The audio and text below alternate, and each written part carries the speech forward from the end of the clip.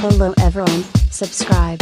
New Cartoon Network channel. Mercury, Mercury. Mercury is the closest planet to the Sun, and it's super hot during the day and very cold at night because it doesn't have much air to keep in the heat. Venus, Venus is similar to Earth in size but extremely hot due to a thick atmosphere that traps heat. It's like a big, hot oven. Earth, Earth has just the right air, water, and temperature for humans to live. We have oceans, mountains, and lots of different animals and plants. Mars is often called the red planet because it's covered in red dust.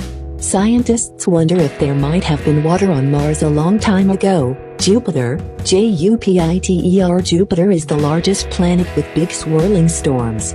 It's like a giant ball of gas and doesn't have a solid surface. Saturn, Saturn is famous for its beautiful rings made of ice and rocks that go around the planet.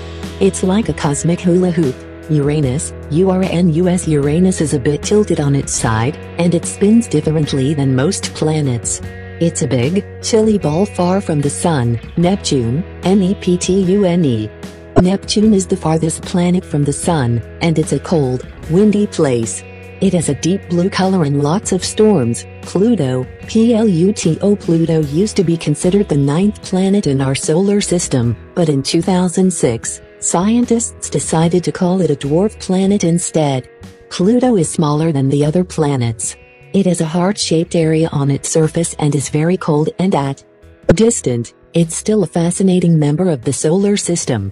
These planets are part of our solar system, and each one is unique and interesting.